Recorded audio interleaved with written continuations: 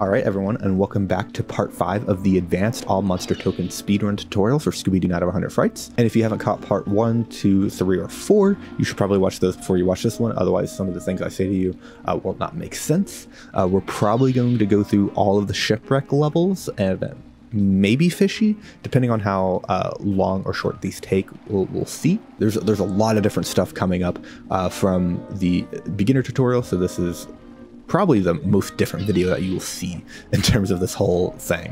But without further ado, let's just get going. We're just going to initiate our jump from this fan because it gives us the height required. Basically just float over here without the use of anything, and then we're going to make our way into rack 1, which is, guess what? The first optimization we're going to do. So I'm just going to just show the trick to you first, and then we will discuss it after.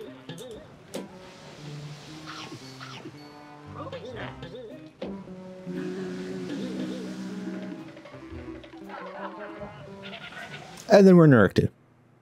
That's it, right? That's all you need? I don't need to explain it, right?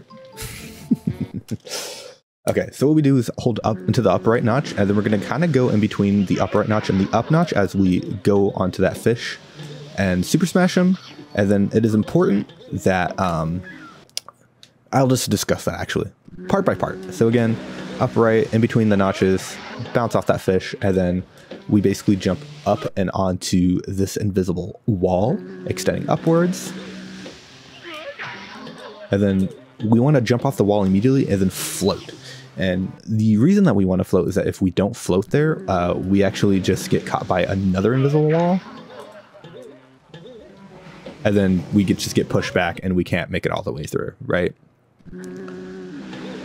Even if we do a very extended double jump, we can't make it, right? So we just need to double jump and float over both the invisible walls there. And then basically just drop down. And then we're going to float out and around here.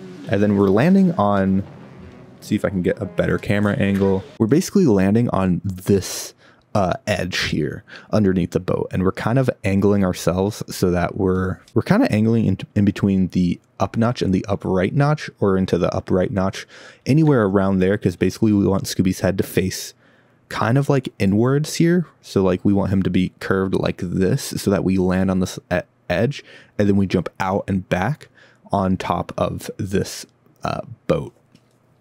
So I'll try to show this to you again. Let me just unpause again, upright notch, switch in between the notches, jump up and over, float, and then you can see, and then basically almost like direct up. And then basically when you jump out and back, you're basically just going to want to dash upright notch in between the upright and the right notch, and then basically just curve it down until you see the text prompt, and then you get here, and then you can just exit. So I'll show it in sequence yet again. So again, jumping up and way over those invisible death planes. Out here, we're kind of going, yeah, we're going in between the up notch and the upright notch when we land on the underneath the ship. Kind of leaning more towards just direct up, but I kind of like to flick into the upright notch and then flick back. There's a lot of flicking happening here. It's a pretty difficult thing to do, I'm not gonna lie. An important thing to note is that if you actually don't go in between the upright and the up notch here, and you try to do this, you're not going to get the height required, and then you're just going to be completely screwed, because there is no backup for this. And basically if you miss this and you don't get high enough over, you basically just can't get over there. I keep accidentally hitting it. Hold on. All right, I'm gonna miss it this time, I swear. But yeah, and then you can maybe get over that. That's very, very tight. So there technically is a backup for that. But if this is too hard for you, you can basically just do the old way where we just float without the use of that fish, and then we just jump up like this. And then we go through the trick as per usual. Still doing the second half of the trick. But there's an alternate if you can't get this fish bounce. But again, just upright notch, and then basically after you initiate the second jump, you want to go in between the up notch and the yeah, the up notch and the upright notch. And then basically just float out and around this boat. And then just B-dash and then make your way into Wreck 2. Wreck 2, we're just going to double jump, make sure we hit that snack box and ground pound here. And then from here, we're just going to go in a straight line across this level. We're going to do the same thing in a beginner tutorial, except much faster. We're basically just wasting no jumps here.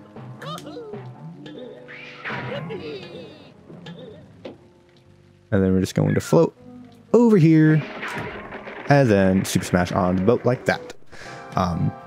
Again, you can slow this down if you need to, if you need to line up your jumps a bit better here.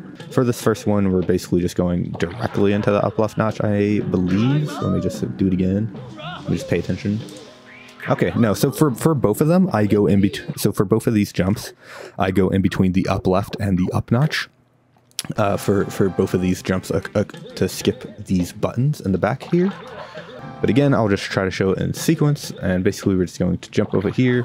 Just be sure to jump at the apex of your jump here, and initiate the super smash at the apex of your second jump.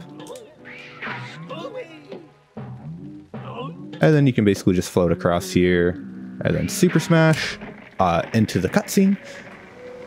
And then basically just make your way on out. It's a bit difficult, but just try to go as fast as possible. Alright, so in Wreck 3, we're basically just going to go over here, hold in between the down right notch and the down notch, and basically just scale your way up here until you get here. And then from here, we're going to kind of do a jump and try to get on this ledge blind, ideally. Kind of beefing it right now. Hold on.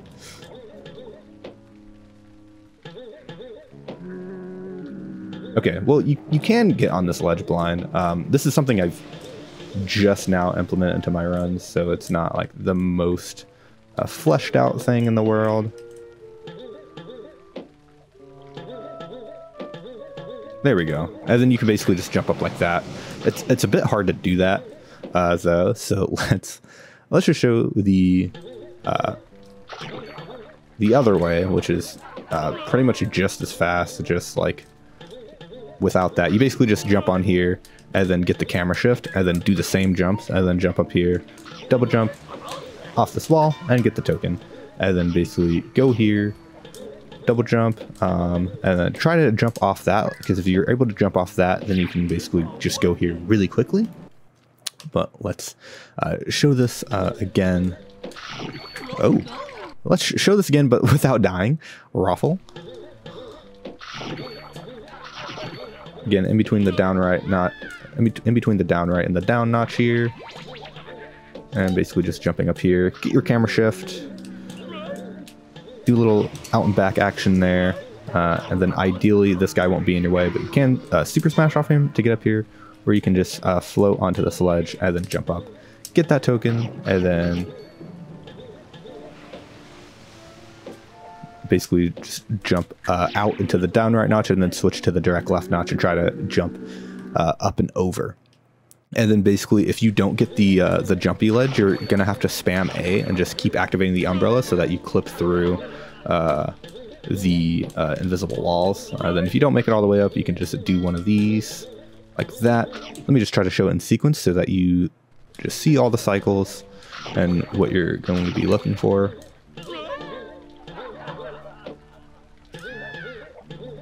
Oh my god. Okay, this is a slightly slower cycle, but you get the point.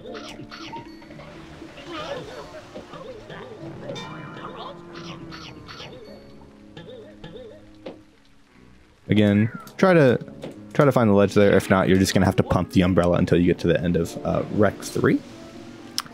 And then from here, we're gonna go into Gas 1, where we're going to make a, we're just going to fly through this level in the fastest manner possible. And so how we're going to do that, we're going to save here, and you're just basically going to try to copy my movement through this level. We're going to jump up here until we hit these first two snacks, and then we're going to ground pound off of that guy, get the momentum from the side of the boat there, and then there is a momentum, there's another place where you can shoot from momentum on the tip of that boat, but you're basically going to float from there to that, and you're basically going to super smash off that witch onto the boat, and then onto the crab, onto the witch, and then jump off this crab up here, and then jump off the side here, get the momentum shift, and then whoop, and then that's Aghast one. Okay, let's try to explain that more. I just wanted to show it first, but here. So we're basically just holding direct up here, super smash off this guy, and then you can basically, these guys are like slopes, and basically if you just jump off of them like that, you basically just get your momentum, you just basically fly with your momentum, because they want to push you off. It's the same momentum that you're getting if you go down, but you can basically just go off the side of the boat and get that momentum like that. Let's kill this witch for posterity, but again, just whoop, and then basically jump up here, and then there is a momentum fly thing that you can do from the tip of this boat. I just don't know how to do it. It's pretty hard to do. I've been trying to figure it out. Okay, I don't know how to do it, and I can't show it, but essentially there is a momentum that you can basically get a bit more forward, and then you can basically just make your way through the level as usual. So I'm going to try to show it in sequence one more time. Just going to float over here. Again, collect 2 snacks like this, super smash into that crab, use momentum shift like that, and then basically just jump from that, and then you're going to float straight to this witch, super smash on her, jump off this, super smash on the crab, jump off of him, super smash onto the witch, and then go over and float across this level, and then you're basically just going to jump up, drop on the crab ideally, and then bounce off of him, and then whoop, and then switch off to the side, and then go to Aghast 2. There's not too much of explaining there to do. It's just kind of move Scooby in the right way forehead. That's just a lot of just movement fundamentals just put to the test, and just like really just jamming that cycle as fast as possible. But it gets a bit easier after that, because Aghast 2, we're just going to jump up to the top here, and then we're just going to go for a frame perfect on this button here. And then again, just collecting these, super smashing off the witch, and up here to the token. And then as soon as you collect the token, you want to pause storage. But if you didn't catch it before, here's a backup for the witch. If you kill her and don't get it up, you can jump up like that. And then you can also jump on this wall and jump up here. I find that one to be very inconsistent, so I just recommend doing this. Jumping on this side if you don't get the super smash off the witch. Let's show Aghast 2 in sequence. Again, just kind of moving on through here, jumping up this whole way, frame perfecting this button here. Oh, I didn't get it, but in theory you want to get the frame perfect there. And then super smash off the whiff, super smash up here, and then you can do the same thing where we pause before we collect the token, and then we should slide into the token here. But we're going to initiate a pause storage. You can do it after you collect the token if you want to be safe, but again, another pause storage, and then we're going to go to shock 2. And then basically you start here, and I just like to go up to right 2.